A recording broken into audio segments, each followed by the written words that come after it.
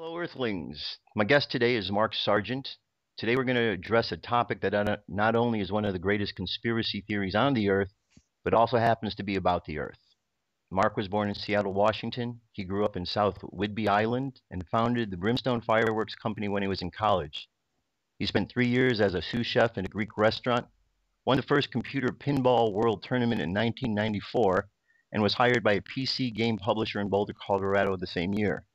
He played computer games for a living until 1997, and he's been in the Boulder technology sector ever since. Mark's not married, he doesn't have kids, so most of his extensive free time is spent unraveling the hidden truths of our civilization and the never-ending search for the meaning of life itself. If you had to pick one single motto, it would be hope for the best, prepare for the worst. A close second is don't regret what you've done, regret what you haven't. Mark, welcome to First Contact Radio. Thank you for being here. Thanks. Thanks for inviting me. I'm really excited about this topic, and I know lots of people are, and the response you've had from it is more than you realized that you'd have. Indeed. And my response to it is certainly more than I ever thought I would have on this particular subject. But when the truth is out there, we need to we embrace it, and we know. Agreed. So I became aware of you through your video series, the clues about the flat Earth clues. What prompted you to want to create this, and what is like the kind of overall essence of what this series is about? Initially, why I created it was I had started out looking at other conspiracies, and this was one that I just hadn't looked at. Like most conspiracy people, I hadn't looked at it for the longest time because it's ridiculous, it's ludicrous, and it is the worst conspiracy you'd ever want to back. So. But I eventually said, okay, I'm going to open this box and see what's inside. And for me, there was no doubt. It's like, okay, there's nothing in here, so I'll just look through it and I'll be done with it very quickly. But as I was looking through it, I started to go down the path of the history of how the globe came to be, and I noticed that as I was going through it, that most of our history, for the first 4,500 years of who we are, it was always a flat or flat-ish enclosed system, and that spans all religions, all cultures. There's myths and legends going back forever. You can find it everywhere. So I thought, okay, that's fairly interesting, but I really wanted to see, eventually, I think science takes over, and they prove it's a globe, and that's all there is to it.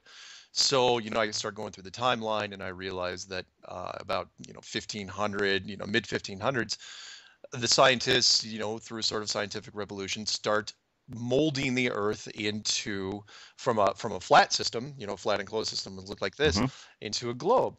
And the churches and religions kind of bent with it because, at that point you've got a real division. You've got one idea that says, well, it's flat, it's an enclosed system. The other says, no, it's a wide open globe system. And the two just couldn't live together. So the church says, okay, we're just gonna go with this. And it's not that much of a stretch for us. Fine, it's a globe. God still created the globe, and we'll move forward with it. But the problem was that there was no way to prove it. And so 1500s, they were saying that this is where we live, but there was literally no way to prove it. They weren't even remotely close. They were centuries away from ever proving it. And so you go through the centuries, from 1500 all the way up to about 1900, and then you start getting planes, and then around the middle of the 1950s, when we were doing explorations down in Antarctica, things started changing.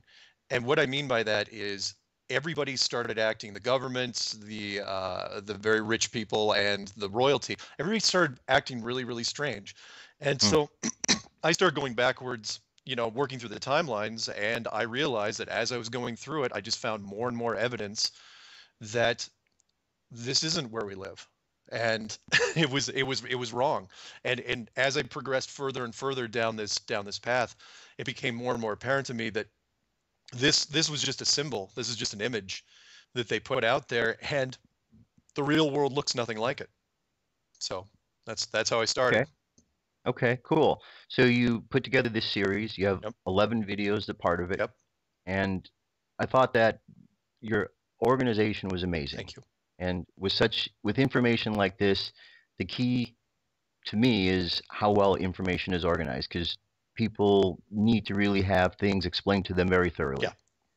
So in that regard, I thought if we go systematically in the order that you did your presentation, Sure. that might really be good. So your first one is called Empty Theater. Empty Theater. And that was more of a teaser more than anything else, because if you believe in the enclosed system, then there are certain rules you have to follow. And one of which is the space program is absolutely put into not just question, but complete doubt at that point. And so Empty Theater really touched on, and then again, it was kind of, easing people into it, because I know this is a jarring subject. It was jarring for me. I certainly didn't want to believe it. For people out there that understand, so, he's nuts, he's crazy. It's like, no, I was looking at this thing, and I was looking at it for 9 months, and I was going, every time I looked at it, I was going, oh, please don't be flat. Please don't be flat. But it kept coming up flat. So the first thing I threw at people was Empty Theater, which was the noted absence of Hollywood movies that dealt with the moon missions at all. And it was striking to me how well it was hidden, because people don't understand. You can ask people, it's like, oh yeah, you remember that mission about the moon, the movie about the moon, and people will go, oh yeah, their initial reaction is, oh yeah, there's a movie about the moon. I go, really? What is it? And then they'll start looking back, and every movie they reference, every movie they're thinking about is usually a science fiction movie. It's Red Planet, or it's 2001: A Space Odyssey, or it's Mission to Mars, or it's something like that. And so I went down and I said, okay, look, this is what we've seen so far. Hollywood makes a ton of science fiction movies that go into space, and then a smaller group of movies that deal with sort of a pseudo future, like what could happen in space. Right. But then you start digging into movies like, okay, what about factual accounts? Like the greatest achievement of all time, which is supposedly our trip to the moon. Where's the movie there? And I looked, and I'm a big media guy. I absorb all media, and I'm a big movie buff. And I realized as I was going through my mind, I was going, and then looking up on Wiki and looking at all the stuff, I was going, there is no movies.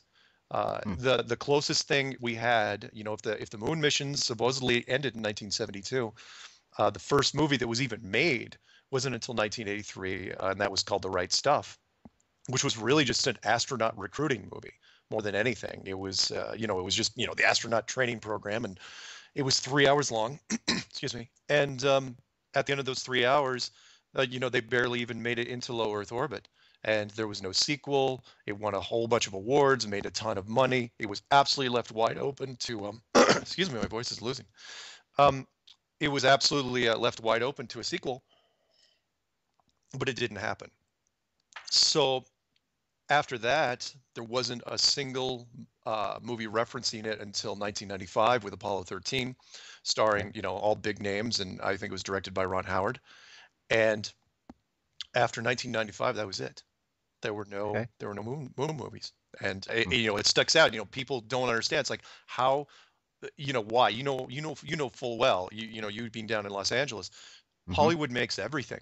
They make sequels to utter crap, and you're telling me no one's touching this script. No one could come up with a moon landing footage, and the reason was, and I say it in the clip. It's like, look, because you can't do a moon movie. You cannot simulate a moon movie, because if you have the actual moon footage, what they're pushing off is the actual moon footage, and a real Hollywood movie that it's dead on, then you get that weird blurring of the lines, and people will go, well, wait, it looks just like the same thing. So how do we know that's real? And that was, I have no doubt in my mind that is NASA's big thing. Is like, we're just not, if anything even comes down the pike in Hollywood along those lines, it is redirected somewhere else. Right. So that was Empty Theater.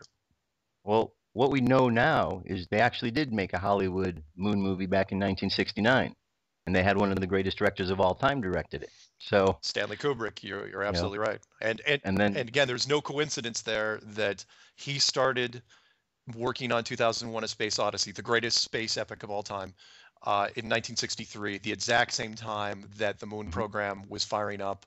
The rumors that he worked for him, they're not rumors.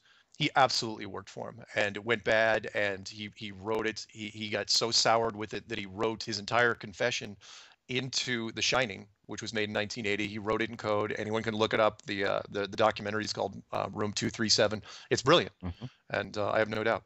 So we're going to move on now to part 2, And the second part is bird wall. So what is bird wall all about? Bird wall was really my point of no return. Bird wall covered the exploration of the parts of the world we hadn't discovered yet. And more Okay. specifically, we went down the road of Admiral Richard E. Byrd. And Okay. he is most known for the hollow earth theory because he explored the North Pole in 1926. And and we're not going to talk about the hollow earth theory because it's everything, all the really interesting stuff when it came to that guy came to the South Pole. So in Okay. 1928 he was recruited to start doing explorations down the South Pole. And from 1928 until about 1954 he did four big expeditions, and I'm going to include Operation High Jump, which we won't go into detail here. But Okay. what had happened was he went down there and it was like he was looking for something. And for me, there was little doubt that the authority knew at the highest level. People knew, if you want to talk about royalty or very rich people or old governments, people knew at the highest level what the world should have looked like. But unless you have the technology to exploit it, you're not going to be able to do anything. So eventually you're going to have to prove it out, because after Mhm. 20 generations it really just diminishes into legend. If you, let's say Okay. you're the prince of Spain, it's like your grandfather, this map has been passed down and your father before him, and it's like, yeah, but we can't go Mhm. there, so who cares? So they Right. picked a guy named Richard Byrd, and they sent him down to the South Pole, and he was doing expeditions down there for a long time. And then in 1954, he took a quick break to get ready for his next expedition, and he went up to the States and he started doing interviews on Okay. television. And he did one for CBS, and it was very, very interesting, and we're lucky to have it. It's on YouTube. You can download it. Richard E. Byrd. It's a very easy. It's black and white, but it's a very, very telling interview where he goes over the details of his last mission. He was super excited about being back from Antarctica. Could not say enough about it. And what he really couldn't say enough about, yeah. So yes, from a scientific standpoint, it's very, very interesting. There's a vast mass of land bigger than the United States that he hadn't even flown over yet. Human eyes Mhm. literally hadn't seen it. And of course, that was kind of telling for me. It's like, because that was obviously going to be the first place he headed back down to for the next mission. Right. But the Right. big thing he talked about was that Antarctica was really just made out of money from a resource standpoint. It Mhm. was just a treasure trove. It had everything. It had an entire mountain range made out of coal. Where does that happen? It Right. had oil, it had minerals, it had uranium, and all these things. People were already salivating and getting ready for it. It wasn't just the Americans. The Russians were down there, who was trying to rebuild from World War II. They had a very big vested interest in that, which he mentions at the back part of his interview. The Great Britain was down there, Argentina, Chile, New Zealand. They were all down there. Everyone was getting psyched up, and best I could figure was what was happening was, so say you had the old map and you saw what the world really looked like, and you send down your best guy, and whatever Mhm. they were sending him down to find, he wasn't finding it. And Okay. he hadn't been finding it for 20, 30 years. And so they finally said, well, let's just start making money on this thing. And again, that's Murphy's Law, because as soon as you say Right. that, at least we can get the money out of it. And as soon Exactly. as you do that, that's when things go wrong. And so in 1955, he was sent down for one final mission. And I mean one final mission, because this is the last mission anyone ever goes down there for. You say, oh no, they probably had missions in the 70s, 80s, 90s. No, no expeditions publicly ever happened in Antarctica again, because they Hmm. found something super scary. Right. And so he goes down there in 1955, 1956, called Operation Deep Freeze, an American expedition, and everything seemed to be going well. The expedition ends, but then things start getting super weird around the world. Governments start making these big, big moves and start doing big, big things.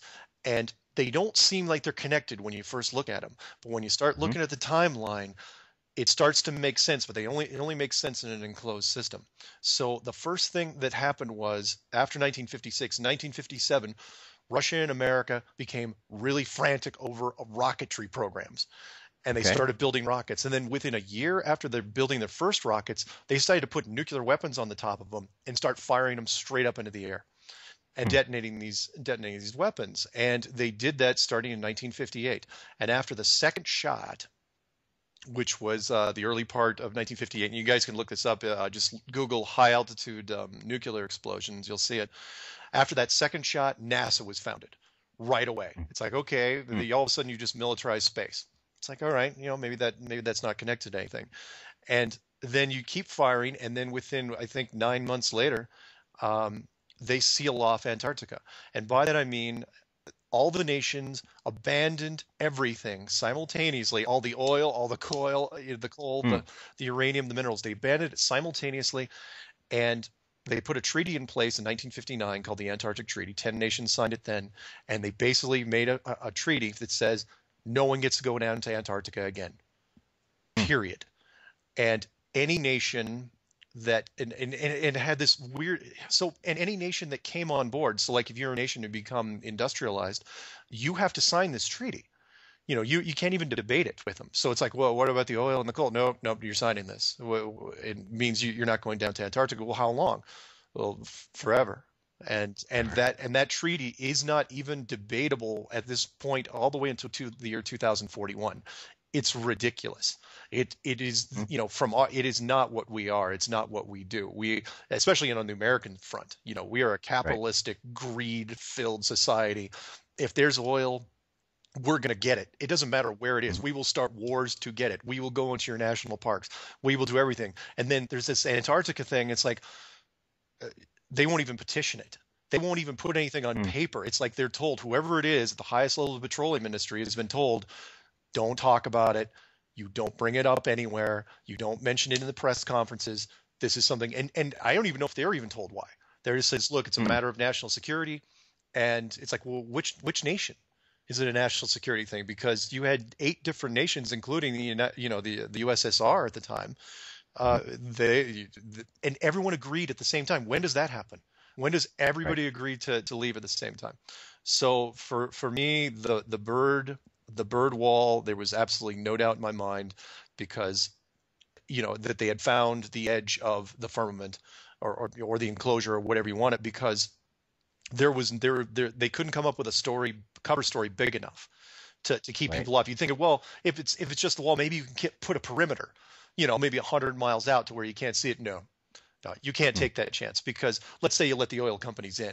The problem there is you let the oil companies, you let the mining companies in. Sooner or later, either by accident, either someone's going to stray off course with a helicopter or a plane, or they're going to say, what they'll probably do is they'll point to that area and they'll say, hey, we want to explore over there. And then the military says, no, that's ours. You can't go over there. And be, what are you talking about? Why can't we go over there? And so the oil companies would keep pushing the boundaries, and it would never end. It'd be this tug of war. And the governments and the military decide, you know what, we're not even going to address it. We're just going to keep them off, because it's bigger than money.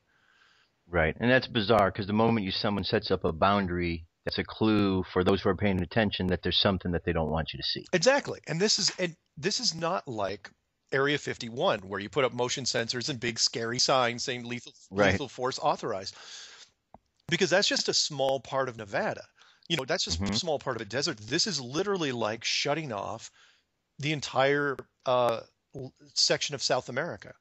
It's that big, and it's like, why would you shut off a piece of land that big? Because it's not it's not a military, secret military base of ours. Plus, why would all countries shut off an area that big? Right. Again, this is not people don't understand. This is not an American problem. This is a global problem. Right. So. All right. Well, let's take a look at some of this clip of Admiral Byrd on the TV show. Our very distinguished guest for this evening is Admiral Richard E. Byrd. The North Pole used to be a no-man's land, but these are the days when, by buying a ticket on a commercial airliner, you can fly across the North Pole and drink a cocktail at the same time. Yet only 70 or more years ago, about 35 years ago, our guest tonight found out whether there was any land north of the North American continent. He made that first discovery flight, and I must say that Admiral Byrd, our guest tonight, is not only our greatest living explorer, but he's been an inspiration to countless Americans. Admiral Byrd, you've been to both the North Pole and the South Pole. Is there any unexplored land left on this earth that might appeal to adventurous young Americans? Yes, there is. and not up around the North Pole, because it's getting crowded up there now, because they find out it's really usable, not only to live in, but militarily. But strangely enough, there's left in the world today an area as big as the United States that's never been seen by a human being. And that's beyond the pole, on the other side of the South Pole, from Middle America. And I think it's quite astonishing that there should be an area as big as that unexplored.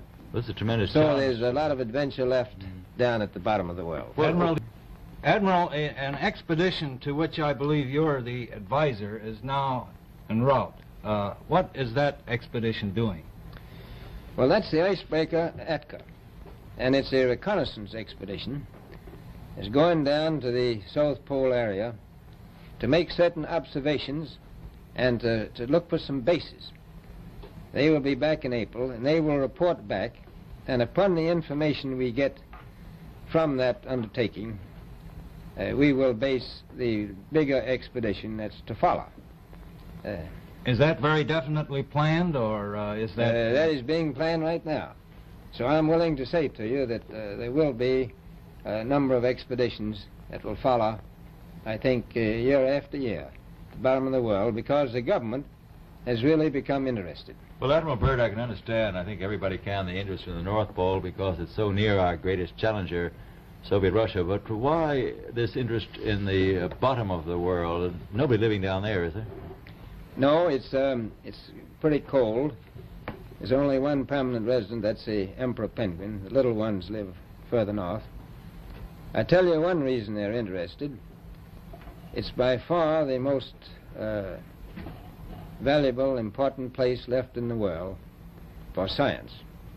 That's why the scientific groups all over the nation are really interested.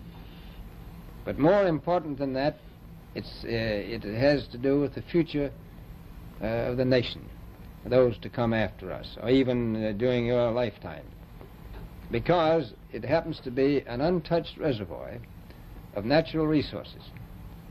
And you know, as the world shrinks with an ever-increasing acceleration, far-flung places once useless, like we thought the North Pole was, and no man's land, become very useful. The bottom of the world will be important, not only to us, but to our allies. I was going to ask you, does it have military importance? It has some, and as the world shrinks, it will continue to shrink with an ever-increasing acceleration, thus bringing these places closer. And in the future, I can see a time when it will be very, very important strategically. Well, has the development of air power increased the strategic importance of places like the very much Parma so. Peninsula, was it? Very much so. Even now, if anything happened and we lost the Panama Canal, we would have to control the islands just north of Antarctica, which are part of Antarctica. Then between there and Cape... Admiral, you speak of the resources of Antarctica. What are they? What are the natural resources there? Well, we've found enough of coal within 180 miles of the South Pole in a great ridge of mountains. It's not covered with snow, enough to supply the whole world for quite a while. Well, that's the coal. Now, there's evidence of many other minerals. We are pretty sure there's oil. Now, that coal shows the bottom of the world. Now, by far the coldest spot in the world. Where that coal is gets 100 below zero in the winter. Well, it was once tropical. So we think there's oil there, and there's evidence, probably uranium there. is it any secret, is there uranium there? That would be the only thing that would be practical to actually go after, I suppose. Everything else would be economically unfeasible, wouldn't it? Well, as we recklessly expend our resources, the time will come when we'll have to go after that stuff down there.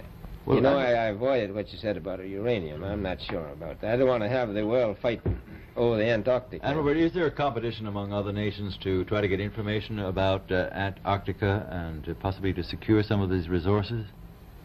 Well, yes. There are now 7 nations very much interested. Russia is interested tremendously. That I'm sure of. Australia has an expedition down there. The Argentine the Chile, New Zealand, Britain, and so on. Now, you can understand those people down there being interested because they live down there, the New Zealanders, the Argentinians, the Chileans, and Australians. And so we don't do much about claiming anything. Admiral, you make this sound a little crowded. Are there that many expeditions now there or en route there?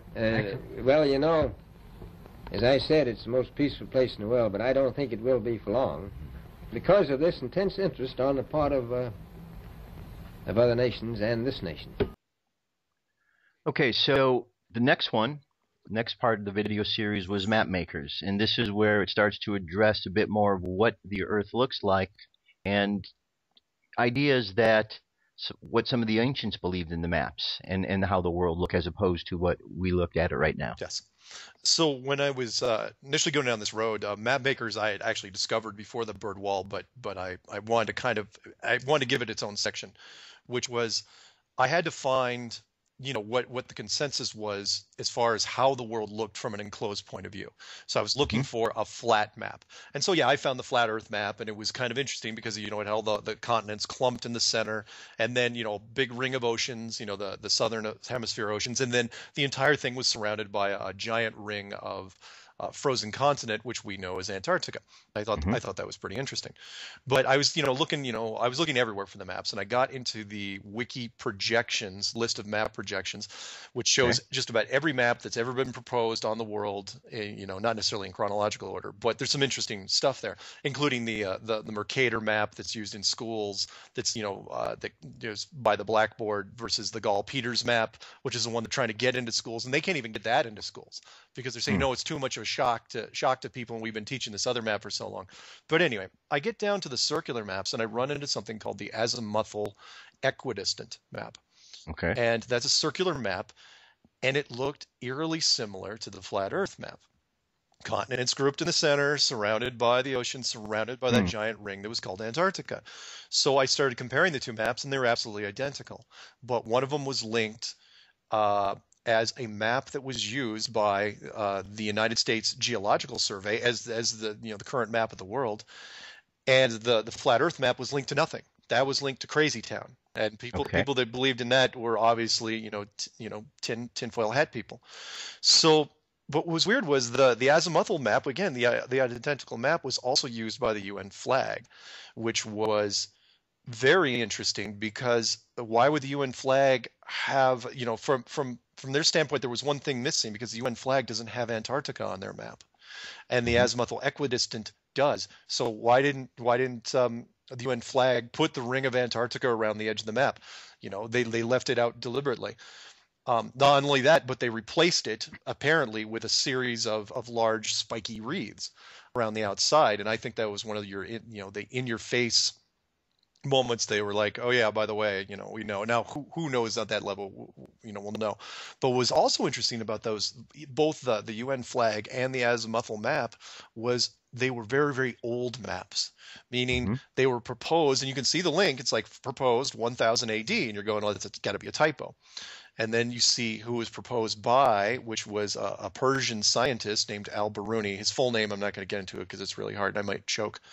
And it was proposed, and he lived about 1,000 years ago, and he was a Persian scientist, very disciplined in lots of different things. And that's the map they're using. So why is the United States government using a Persian scientist's 1,000-year-old map back when we knew the world was flat? Why are they still using this? Did they leave it on Wiki accidentally? Did somebody just happen to slip that in there? I don't even know if it was one of those in-your-face things, but it was very, very intriguing to me. So I had to make a note of it because it's the only map out of all those projections that's linked to anybody. You think, oh, this map's linked to, like Spain or, different countries, different organizations. No, everything's blank, blank, blank, blank, blank. United States government, United Nations, blank, blank, blank, blank, blank. So. And the ancients, for the most part, believed that the earth was flat. There's many references in the book of Genesis. Throughout the Bible, we have the Egyptians at one point, the Greeks, the Mayans. If we read Zechariah Sitchin's book, he's talking about, the earth was a flat disk with a dome over it. So it's not a common theory. Oh, yeah. I mean, it's not a new theory. It's the way it was looked at until it was changed. Yeah, for 4,500 years, the majority of our civilization, that's what we thought the Earth looked like. It was flat when it was enclosed in some sort of dome-like structure. What it's made out of, who knows? But it was definitely enclosed. No one's getting out. And it only changed starting around the 1500s. So it was, and then, so yeah, this image that you're looking at has not been around that long, and was, literally could not be proven until the 1950s, when, of course, we'll get into it later, which is, if you found out it didn't look like this after you've been handing out these things for 20 generations, do you tell people? Right. Good question. All right. The next in this series is part 4, Shell Beach. What is Shell Beach? The gist of that. Shell Beach kind of delved into things that we've done from a Hollywood standpoint to what we've done to simulate enclosed worlds, because a lot of people don't understand that there's quite a few enclosed worlds that we've actually covered in cinema. And because people relate to that, they latch on to these things. So I brought on, the first thing I talked about was Dark City, which there's a reference to Shell Beach in Dark City, and that is Dark City was an enclosed system that was built, but it was very small. So it was built only the size of a city, and the city actually went out to the outer edges. So it was this circular city that was enclosed, and the people didn't know they lived inside it because all the roads didn't reach the edge. And so people would drive around in circles, and they also altered their memories on a regular basis so they wouldn't catch on to anything. But every once in a while, someone would wake up and they'd figure it out. But Shell Beach was something that was supposedly outside the city, but it was only a memory. Shell Beach didn't exist in real life, but nobody knew that. So the joke was in the movie, it's like, how do you get to Shell Beach? And no matter what train you took, no matter what road you took, you could never quite get there. And so you'd ask people in the movie, it's like, so yeah, you've been to Shell Beach, right? It's like, yeah. Do you remember how to get there? And they go, wait, how do we? They wouldn't remember. It was a fragmented thing. But that's how I started people. And then I went into the movie, which just about anybody that wants to really get hold of this model really should look at it, and that's The Truman Show, which was done, I think, in the mid-90s. And it was, The Truman Show, for those of you who haven't missed it, really, it's, one of Jim Carrey's best work, but it's also a fantastic example of what an enclosed system can do, because the system was designed, it was, less than 20 miles wide, and it was a single city where you raise a kid from birth into the system, everybody else is actors and extras, and you raise a kid from birth inside the enclosed world. Well, he's not going to know he's in the enclosed world. Everybody else knows he's there, but nobody, he doesn't know, because why would he? When we're young, and that was the whole point of what what that video was about, was if you're born into the system when we're young, we believe that people are going to tell us the truth. Our parents, our government, anybody. Why would people lie to us? But the illusion is so easy to project on kids, which is, again, why this globe was such a great idea. The globe model, it's like, look, you put this into a first grade classroom, they stare at it for 12 years. You don't even have to point at it. People will just go, they just stare at, they feel it. It's like, oh, yeah, they totally understand. By the time they're out, you say, oh, yeah, where do you live? Oh, I live here. Why would you ever question that? So the Truman Show dug into the aspect of what you could do with the Truman Show model if you made it bigger. And as you made it bigger, I found that once you get at least one generation of people in there, let's say the first generation were actors, once those actors have children, if the children don't know, if they don't tell them, then when the parents die, that link, that knowledge is gone. And at that point, the children and their children and every generation after that don't know where they live. Exactly. They think they know where they live, but they don't actually know. And so when I was building on that, I realized that as you scaled the system up to hundreds of miles and then thousands of miles, the actors can be removed entirely, and the maintenance becomes so much easier because everything else happens naturally in the inside. All you have to do is protect the perimeter. You build in systems to where they think they're turning around on their own, but actually they're turning around because you put the system in place. Like, it gets too cold out towards the edge. Oh, I'm going to turn back. There's icebergs. I'm going to turn back. It's getting hard to breathe. I'm climbing down the mountain at this point, or my balloon's going up too high. And people, and I touched on that in The Village by M. Night Shyamalan as well, which didn't even need a dome. That's what made that movie so brilliant. It's like, look, if you buy a piece of land in a wildlife preserve and raise kids there, they're going to believe anything you tell them. So you could, if you want them to make believe they're in the Old West, that's exactly what they're going to believe. Why would they believe anything different? And the same thing applies here. We believe this because we're born into it, and our families beforehand. There's no, there's so much history has gone by now that no one would ever question it. 20 generations it doesn't sound like a long time. It is a long time. Enough to condition a lot of people to believe something. Yes, exactly. And you got belief and fact, and those two things often run into each other. Agreed. And we got the something's in the collective consciousness, because there's other movies that seem to have the same theme. The most recently, we got The Signal. Yep. We got Under the Dome. Yep, Under the Dome. The Simpsons movie, where they put the dome over the entire city. And again, don't think these things are happening by accident. It's I don't like to necessarily throw out the word predictive programming too loosely because it's overused, I think, in the conspiracy world. But for me, you have to, because this is so big, you can't hide it forever because we all live here. It's like hiding something in your own apartment from somebody else. Sooner or later, they're going to run into it. You can't bury it forever. So contingency plans are already in place.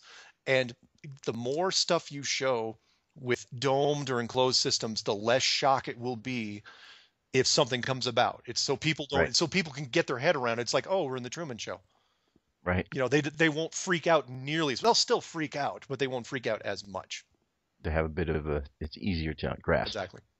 So part 5 is called Status Quo, and this begins to get into the who was involved with this picture, and now we start talking about the major religions, and this is where we kind of backtrack to realize that all of the major religions at one point all had a flat Earth model. Yes. And then suddenly things changed when science met religion. Exactly. The big 5 major religions, Judaism, Hinduism, Buddhism, Islam, and Christianity, they all pretty much shared the same, they may have, gone to war and fought each other, but, at the basic level, they still believed pretty much what the world looked like. And that was, a flattish system with an enclosure that, people can't get out of. And for me, when I got into status quo, I was looking at what each of the religions wanted and why you would want to hide it from them. Because, when it comes to the authority, and by that I mean governments, the super rich, and royalty, they've got a vested interest in keeping the world at a certain pace and a certain type of technology. And so what happens here is this. So imagine all those religions, and every one of them's looking for a supernatural object. They're looking for an artifact that can solidify their religions. Every religion wants something that'll put them on top. Whether it be the Holy Grail, whether it be the Ark of the Covenant. I can't remember what the Buddhism and Hinduism ones are, but they're pretty good. But everyone's looking for it, and if they can find it, they will hold on to it, and that will be, their new point of focus. So imagine if you were out on Antarctica and you found, the firmament, something in it. Fine. If they want to call it a wall or a barrier, even if it was a force field, it doesn't matter, because all the religions would say the same thing. This is obviously the enclosure, therefore it is part of our religion, and we have a vested interest in it. So imagine if all the religions at the same time in the world got the same artifact at the same time. There would be a huge shift in how people thought. And from a scientific standpoint, because remember, the exploration teams, they're science-based. Remember what Byrd said? He goes, it's a great thing for science, Antarctica. So you've got all these scientists down there in Antarctica, and military and government and the rich people that are backing them. And all of a sudden, you find this thing. Well, it's a tough call, because you're going to be firing a lot of your people if this happens. You're going to be disbanding a lot of the people that are on there in the ice with you. So it's this weird self-preservation thing. It's like, okay, all these scientists, they won't have jobs anymore. All these guys over here, they won't, have jobs anymore. And so the decision was made at that point to hide it, because they knew if they didn't, there would be a potential backlash. And I'm going to use the Archer reference. They were afraid of a revenge rampage from religion, because religion has been slapped around for a long time on this. Science has had their way, but if religion all of a sudden came back and said, oh, by the way, the firmament, we got dibs on that. We had this long before you came up with the word force field. then then science, they're going to be backpedaling, and they didn't want to do it. Right. So Right. And just as a point of reference, because you mentioned the word firmament, firmament is what is described as this dome that is over us. yes, And the book of Genesis talks about the firmament that separates the waters from above as from the waters from below. Yeah. So as we're talking about that, we're talking about some sort of closure that is a dome-like structure. yeah. Genesis 1, by the way, and it's not even like it's not like one of those later books in the Bible. This isn't New Testament. This isn't back the back part of the Old Testament. This is the first book that talks about this. So it's for them, religion, they haven't forgotten this, not by a long shot. And they will absolutely break that verse out, and they will put it on billboards everywhere if this comes out. Right. Very good.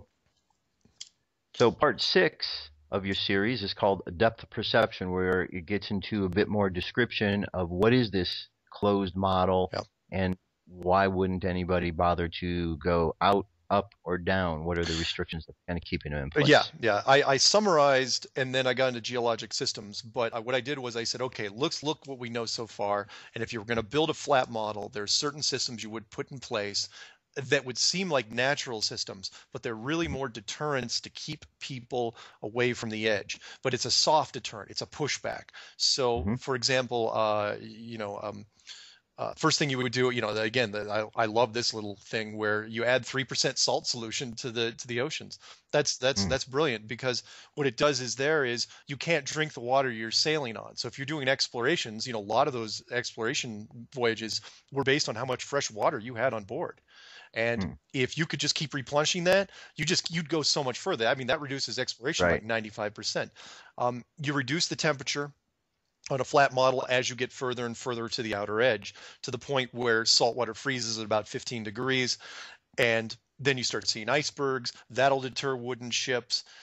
Everything on the outside. And then if you actually made it to the outer edge, you run into Antarctica, and that goes up 2 miles, almost straight up, and then it stays at 2 miles. So you're at 10,000 feet, and a lot of people are going to get altitude sickness at that sort of thing, sort of range. And then even if you did get up there and you started trudging across the ice, there's no plant life, there's no animals to eat, there's no anything. So there's so many deterrents on the outer edge. It's just layers and layers of things to keep you out there, or I'm sorry, to keep you off the ice. And the upper part is easier. One, because you need technology to do it. You couldn't even get balloons. Balloons to carry people weren't even invented until 1760, which means, that's thousands of years worth of stuff you didn't even have to worry about. And then even if you did go up there, you get less and less oxygen, and the temperature drops off. So you don't have to deal with oceans, but it's getting super cold, and you're not breathing so well. So you're not going to be doing much there. Between those two mechanisms, that keeps you from going out to the edge or going up too high. And then I covered the thing I didn't talk about at that point until I dealt with this clue was the geologic systems. Because sooner or later, because everybody knows how to dig, they're going to dig really deep. That's people love digging holes for some reason. And they're going to dig, and how far can you dig on a flat model? Because eventually, that old joke, you dig your way to China, right? Well, no, you can't dig your way to China. As a matter of fact, you can't dig your way very far, turns out, at all. Because once you dig down to a point of about 8 miles, it doesn't matter what you're using. If you're using a high-speed alloy drill bit, it starts turning to clay because of the heat. The heat just starts getting warmer and warmer, and to the point where the drill bits fail. So nobody's drilled below 8 miles anywhere in the world, unless you're talking about classified military, but that's a whole other thing. And that's when the question is like, okay, well, we know that because there's molten rock. There's lava underneath us. And, we know what the core of the Earth looks like. It's like, really? You sure you know what the core of the Earth looks like? Because if you've only drilled down 8 miles, you don't know anything. And science is the first person to say, oh, we're using seismographs. We're using all sorts of sonar and underground radar. We're doing all sorts of stuff. Do you know what it looks like? Well, we're kind of extrapolating. So when it comes to the molten rock, they said, well, it's probably a natural process. No, it's not a natural process. You don't have to, in a structure this size, if it's 8,000 miles across, and you've already built systems to keep, natural systems, which work perfectly to keep people off the edge or up top. You really going to leave something to chance on the lower section? No. The lava system is artificial from the beginning, and there is no doubt in my mind that everything is controlled, including that. Right. As you're talking, the scene that's popping in my head is that scene in They Live, where they beam underground, and then you see this whole structure, and then he actually goes out to like a platform that's outlooking space. Sure.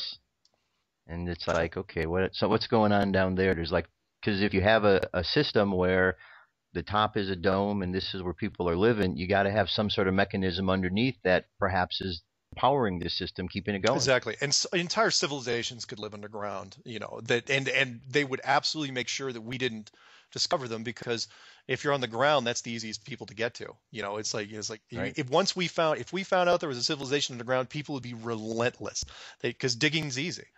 And the other thing I try to tell people when they bring up certain geologic systems or anything that, it's like, well, it's obvious, proves the globe. It's like, look, if you build a structure that big, if you have the technology to build a structure that big and that complex, is there anything you can't do?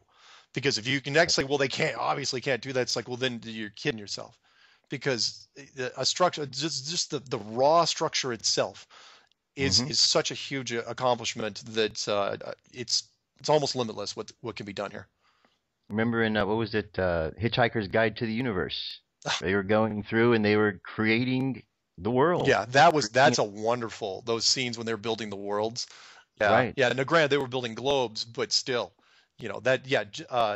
planetary technology at that scale is again, you don't have to build the whole planet. That's the best part. Right. All you have to do is fake it. If everyone believes it's a planet, then it's working. Right. Everything. Now, in regards to one of the questions that people often ask is, well, what about the curvature of the Earth? Can't you go so high and you get to a mountaintop and you look and you should see the curvature of the Earth? So Yeah, show me the curvature of the Earth. Show me a picture that doesn't use a fisheye lens. Show me something. The curvature of the Earth. Now, there may be a slight curve when it comes to the, at least in my model, because I think there has to be a little bit of a slope near the North Pole. But the rest of it, but it's not this drastic, huge curve. Check out the videos. There's lots of videos where people send up weather balloons and they don't show a curve. And the ones that do show a curve are generally using a fisheye lens. It's a very old, it's not even a camera trick. It's just a camera lens, which people use to give, better panoramic shots. The Red Bull one is a perfect example. And don't think that thing didn't get a lot of hits and was pushed out there, on accident. Everything that shows the curvature, anything that deliberately goes out of their way to show the curvature of the Earth, is being done to just keep reinforcing this on you, because people are starting to forget it. They're starting to see past it. And it's a good illusion. Remember, we're suckers for magic tricks. We believe a lot of that stuff, or we want to believe. That's the suspension of disbelief that's really kicking in here, because since we want to believe this, we will see this. We will not see the obvious. Remember what Styx says. Just remember, it's a grand illusion. Nice, good reference. The next one in order was video number 7, which is called The Long Haul, but also there's a video number 9, which is called The Magic Show, and these two kind of go together. Yes. So, if you're building a flat system, if you finally get your head around it and you're saying, okay, it's enclosed like the Truman Show, then there are 3 real basic rules that cannot be broken. They can be hidden, but they cannot be broken. The first rule, of course, is that the space program cannot exist in real life. It cannot. Everything you see in the space program is utterly a sham, and in my opinion, not even that good. You're not spending that much money on it. It's like, look, get some more funding, because it's awful. 2, you cannot take a picture of the Earth from space, because in an enclosed system, you wouldn't be able to get up high enough, and that is also true. The people don't realize, for those, I'm a little older, which is 15 years ago, when you did an internet search, an image search for the Earth from space, you literally got one picture, and that was a picture from supposedly 1969 or 68, depending on what you believe the date stamp to be. It's like, it was 2000. Why in the world are you using a picture from the 60s, for your picture of the Earth? It was stunning to me. And every picture you see now, when you're looking at the Earth, if you do a Google search, click on images, they're all composites, and they'll admit that they're composites. That's the part that kills me. But there's so many of them, and they're so much prettier than the original image that they released. That's like, okay, people just go with that. They don't understand that it's not they're all composites. They're not real shots. And that question has to be asked. It's like, okay, why aren't you taking pictures of the Earth from space? But the third rule, which you can actually get, it's more down to earth, so to speak, is the flight routes. And that is, if it's a flat map, if you're on a globe, you can take shortcuts. Like, for example, the perfect example here is on a globe, you have Australia in the southern hemisphere, and you have South America on the southern hemisphere. And I'm talking about the north part, the drug dealing part, the southern part. And if you're flying from Australia to South America, it's about 7,400 miles. It crosses the South Pacific Ocean. It's easy. It's a straight shot. Not a big deal at all. It's 12 hours, right? Should be 12 hours. But on a flat map, this route doesn't look like that, because if it's squished, that ocean then becomes bigger, and it has a weird bow to it because it's pushed out to the side. So that 7,400 miles, if you're crossing the ocean, becomes a lot longer. It becomes more than 10,000 miles. And if that's the case, then what do you do? And if that was the case, then, and again, it's easy to prove, is those planes won't be going those routes, because you're not going to take a 10,000 mile flight around the ocean, because it's going to screw everybody up. It's like, why is the flight taking so long? Plus the GPS is going to it'll make it seem like it's the plane's going way, way slower. So the only way you can get to where you need to go is you have to make a route that doesn't make any sense, because on a flat map you have to cut straight across the map, and on a globe that would be the equivalent of going from Australia, cutting across Los Angeles or San Francisco, and then coming back down to South America. It doesn't make sense. Why in the world would you do this if it was a globe? Right. But that's what they're doing. And so you do it in two ways. One, you make connections. And by that, I mean you create connections that take you places that you wouldn't normally go.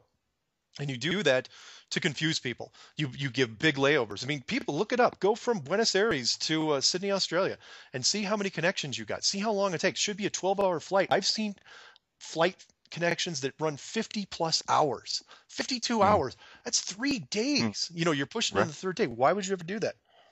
Right. But on a flat map, it works out perfectly. A flat map, that's exactly the route you would take. You would go from Australia, you'd cut near America, and then you'd go down. People say, well, wouldn't people notice flying over America? Well, not if you flew at night, and not if people weren't looking out the window. And people look out the window. Honestly, when I did domestic flights inside the country, I had no idea what state I was flying over, or what body of water. If I crossed a body of water, I'd be going, I have no idea where I am. Plus, the GPS system, which we're getting into, the GPS system will tell you what it wants you to see. And the GPS system was designed by the United States military, Department of Defense. And in my opinion, the GPS system, real or not, because if there's no satellites, then GPS system isn't even what they say it is. But real or not, it's going to tell you, it's going to project the image you want, or they want to see. So here's the thing. So I'm watching these flights, and this I'll get into. So the first thing is connections, and there'll be tons and tons of connections. If you're doing anything in the Southern Hemisphere, 95% of the flights are connections. However, there were people that were bugging me and saying, look, there's some nonstops and they don't make any sense. Because they could see the booking. It's like, well, it's obviously Santiago, Chile to Auckland, New Zealand. And the flight time looks right. The duration looks right. Explain that. The flat Earth thing's blown up. And I was going, no, it's not. Because you can't fake it. Because the rule cannot be broken. That's the best. Okay. That's what I love about the flat model, and that is, if it works, there's only certain things they can do. You cannot break the rules. You can't teleport anywhere. So what I did was I started watching the Southern Hemisphere, everything below the equator, on a GPS system, a real-time GPS system called planefinder.net. Now you can go to Flight Tracker 24 or Plane Tracker, there's a whole bunch, but it doesn't really matter, because they're all getting their data from the same system, and that's the United States government, which is the GPS system. And I was starting to watch flights over the Southern Hemisphere. And they're easy to spot. I should be able to see a red plane, going over the water, especially in the South Pacific. And I was staring at it for 1 day, 2 days, 4 days, and I realized there was no planes flying over the oceans. And I was going, okay, why is that? How is that even possible? Because even if you had a connection, eventually you've got to get across the ocean, right? You got to fake it. And so I'm going, wait, where are all the planes? There's no planes over any of the oceans down there. South Atlantic, South Pacific, Indian Ocean, there's nothing there. So where are the planes? And I start staring at them, and then I realize that the planes aren't making it over the oceans because they're being erased from the GPS system. So I started following it because the easiest one is to follow all the planes that are in Brazil, because Brazil has a lot of flights, and because it's a big country, a lot of people. And there was some flights going from Brazil to Africa over the South Atlantic, which should be a pretty short jog. And when they got over about 150, 200 miles out, they'd vanish. And all the planes started vanishing.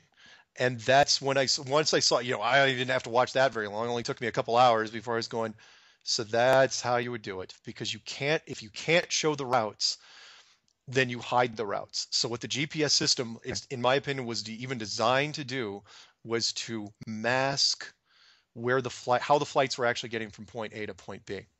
And so what they would do is, like the Santiago, Chile flight, the flight, people say, well, that you got nonstops. It's like, fine, show me how they got there, because I can guarantee you they're not going across the ocean, because they're starting to fly and then they blink out. And then an hour before they land, they blink back in, and then they land. It's like, it's magic. It's a miracle. Right. That's go figure. The plane disappeared, nobody knew where it was, and now it's going to land in its exact spot. And they say, well, that means that the flight actually happened. I go, yeah, the flight happened. In fact, people are saying you should go down on these flights. I'm just going, even if I was on the flight, I couldn't prove anything, because I couldn't tell you how I got there. Right. So, and if I was flying at night, then I would be totally screwed. It'd be a waste of money. So their option was, they figured, we'll just kill all the flights in the southern hemisphere off the radar, off the GPS system. Therefore, if it's out of sight, out of mind, nobody looks for them, and nobody talks about them. And it's overkill, but that's what they do, and up until now, it's worked.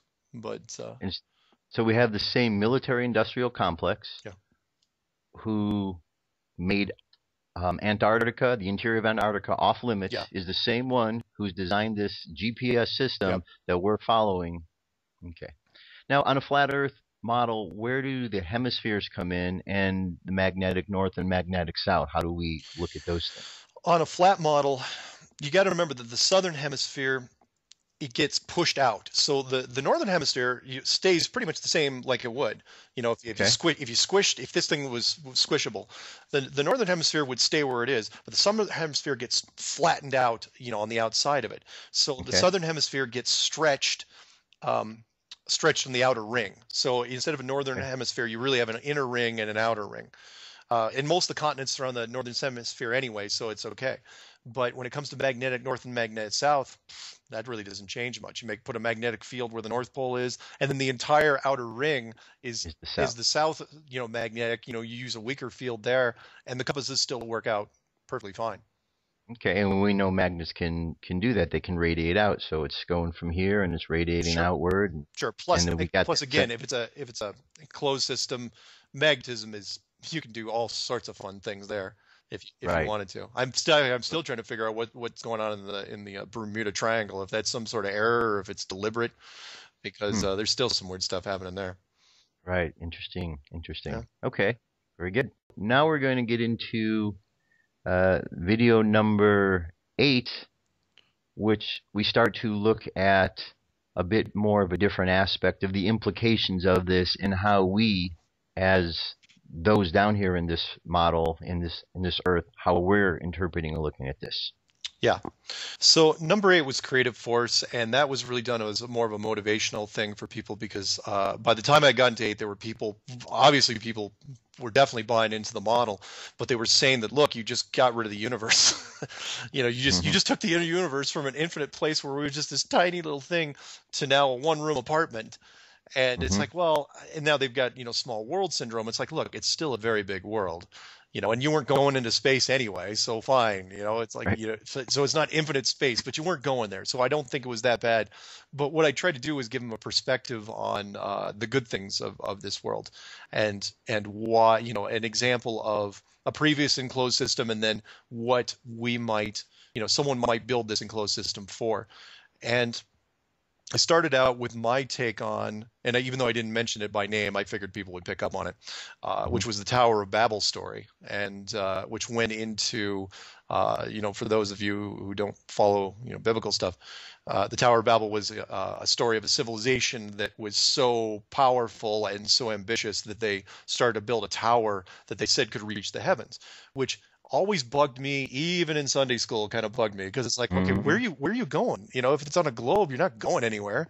So, but on an enclosed model, you know exactly where you're going. You're Right. going to the ceiling. In fact, you even know how high you have to build this thing. And I think that's exactly what they were trying to do was see if they could make it. And by that point, there was, people have said, well, isn't that kind of sad? They pressed the reset button, but I said, they didn't kill everybody. They just, divided the languages and said, look, that particular civilization was too good at what they were doing. They were too focused. They were too single-minded, and they apparently were quite arrogant on top of it. Right. So, and then I went into, again, just kind of to give people inspiration, I went into what I found, as far as an enclosed system, even though this world has a lot of pain and suffering and ugliness to it, there's still a lot of individual beauty that we create, most notably from the arts and the disciplines in the arts and all the things we make. And I tried to explain to people, look, everybody's a part of it. Yes, there's certain people that paint and sculpt and do all these things, but they are influenced by other people, and for every one of them, there's all sorts of people that have dreams, and everything's just stuck in their head, and they can't get it out for whatever reason. And it was for me, it was very inspiring to make, because when I woke up, when thinking about it, I started going down the narrative in my head, and by the time I got to the point where I was really boosting people, up and saying, look, we've all got, very, very special qualities and creative qualities, I started to get, kind of misty. And I said, I knew that I was like, I absolutely am doing this one. People may think it's cheesy, but the response I've gotten has been wonderful from it. Right. Well, Shakespeare said, all the world's a stage and we are merely players. Indeed. Yeah. It was the time when I really started watching these and paying more attention was around the time of the Oscars. And I had just watched everything. And then I was watching the Oscars. And what I noticed stuck out, because I saw a flat stage with a dome over it, and all these lights looked like planets and stars. And it got me thinking, wait a minute, this sounds and looks a lot like what I was just hearing described in this flat earth model. And then I started thinking about what Shakespeare said and thought, wait a minute, there's something here to this that, we kind of know, but we're kind of not afraid, or too afraid to touch it. Yeah. You wonder if, from a creative standpoint, if there's creative influences they're subconsciously doing this, that they're being drawn to it. Why do we have so many stages? Why are all stages like that? The flat thing with the enclosed dome and I try to stay positive, and that's I really love that aspect of us. It'd be interesting to find out that, all around this earth, outside of the dome, you've got just seats and someone selling tickets, and there's people coming into the theater and they're watching and they're just seeing what's going on in the showdown. That would be a wonderful, wonderful thing. That'd be a happy ending. I'd buy a ticket for. Yeah, that would be awesome. Yeah. Okay, so that brings us to the next video, which is very significant. It's called Hiding God, in which God and the nature of who the creators are is kind of kept from everybody, which is really not very nice. No. The Hiding God, I initially started out as a call out, because people are always looking for, what to do next. What are we doing in the conspiracy world? It's always this loose end that nobody seems to touch. It's like, well, what do we do now? Now that we believe in this model, it's like, well, one, you do what you feel like doing, what your gut tells you.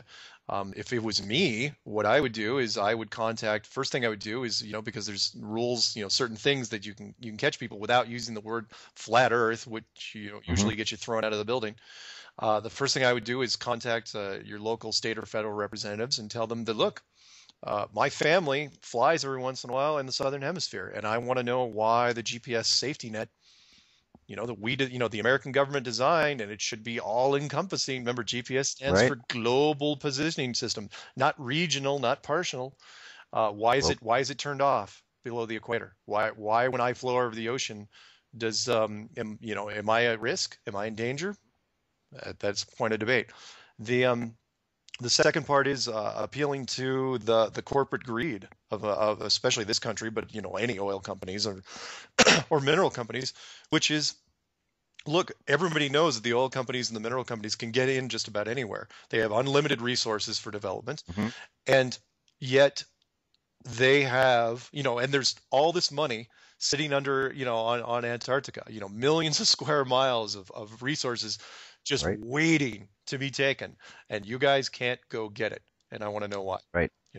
People should be asking that. Look, you work in the oil industry, the petroleum industry, this should be a primary thing. And yeah, you may not get anywhere. People may say, oh yeah, it's a question of national security. But I'd come back and say, which nation? Because apparently nobody owns Antarctica. It's the only piece of real estate in the world. Nobody owns it. So if nobody owns it, then who's telling you can't go there? Right. And again, if you're the oil company, you've got briefcases, you've got trucks full of money, and you can't get in there. I'm not buying it. Not for a second. And then the last thing was appealing to the churches, because if you were going into, if, let's say, back in 1955, 1956, you find the edge, you find the firmament, you find the big handprint of God right there, and let's call it what it is. If it's built, if it's a structure, if it was created, then creator, creation, God, you're not gonna be able to dodge that forever. Anyone out there say, well, it's an alien force field. Fine, it's an alien force field, but it's still closer to God than anything else you've seen. And someone built it. Yeah, somebody built it. And if that's the case, then a decision was made 50, 60 years ago to hide that from the church. And that probably wasn't the best move in the world, because when it does, if and when this thing does get revealed, there is a chance, that there's going to be some backlash. And I talk about that, and we'll talk about that, in the next one. It's like there should be a temperament as far as the backlash. But every church has a vested interest in this. And that is, if you have faith, everybody that has faith, everybody that has a holy book, they want to know, not just the meaning of life, but, they want to have confirmation of some sort of creator. And if that is literally something that they can find, if they could walk up to it and bang on it with their hand, they will absolutely do it. If people would have pilgrimages, they would go out to the ice with cold weather gear. I guarantee it. And if that's hidden, well, then somebody should bring it up. And there's a lot of religious people out there that I think have a right to know. And the next one, the last one of the series, number 11, is Souls in the System. Souls in the System was my attempt, and I think a pretty good one, to show people, because people kept asking, well, if there's an enclosure and we find out about it, aren't bad things going to happen? We're going to burn cities down and do all these awful things.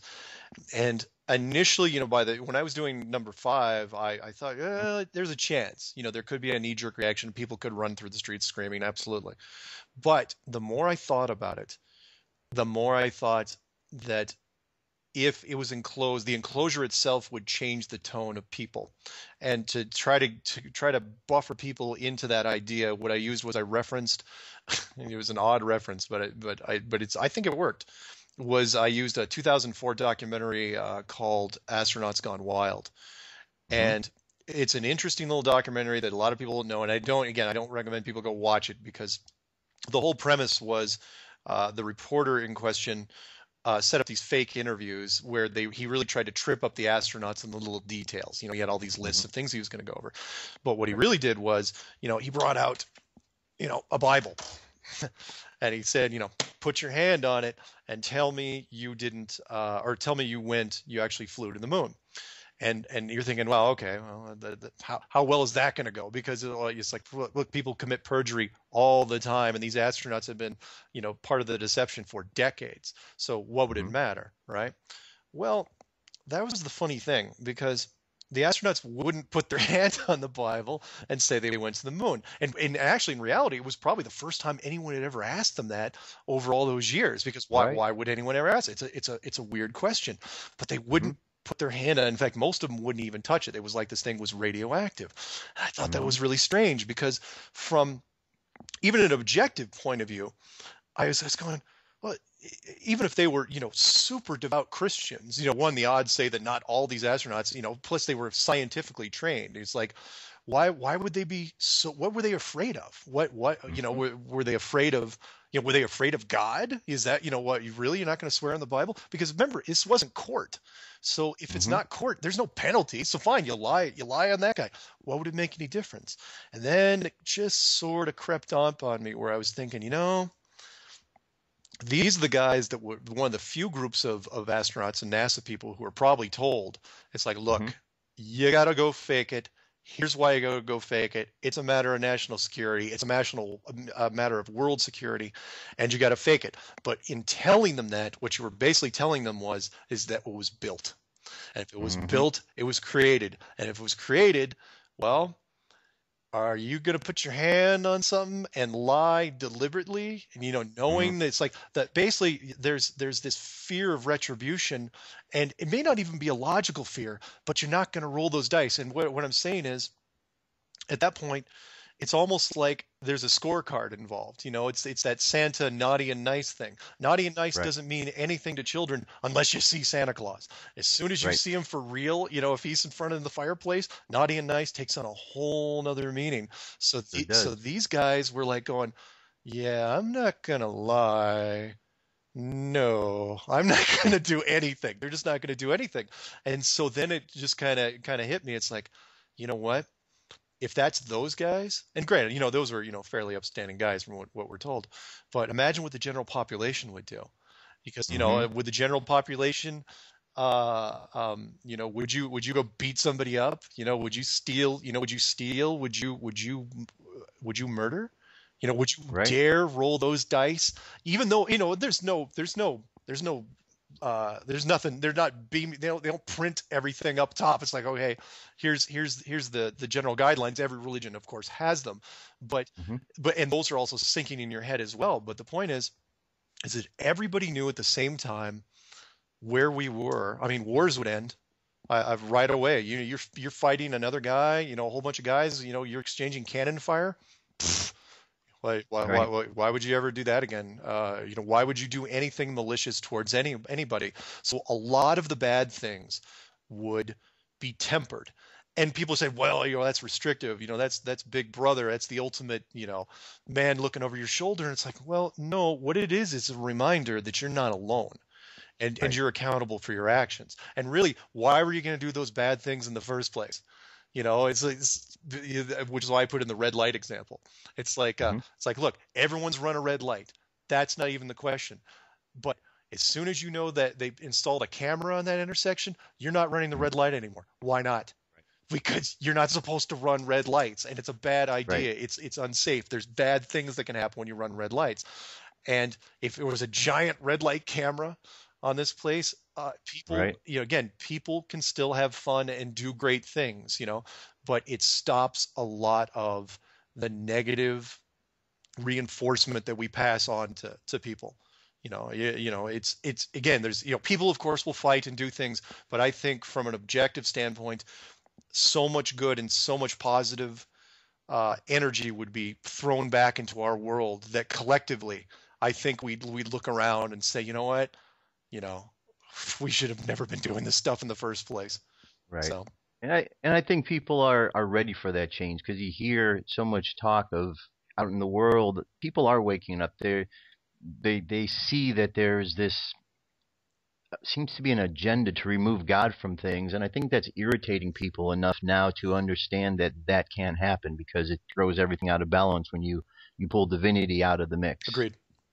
And so as I understand it, as kind of a little wrap-up of what I understand here, for thousands of years, the ancients believed that the world was flat. Yep.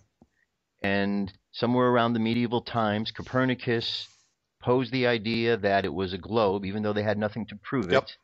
And so we went forward from that point with this assumption that the world was round, until it got to the point where Admiral Byrd in the 50s started discovering and exploring Antarctica, and it's believed that they found something of great value there that was going to provide the world with years' worth of resources There were many countries that were involved with this process to help feed the world with these resources. Yep. And then suddenly, for no reason at all, they just stopped. And Antarctica was made off limits by the military-industrial complex, who was the same one who created the GPS system and shows us the directions of where things go. Yeah.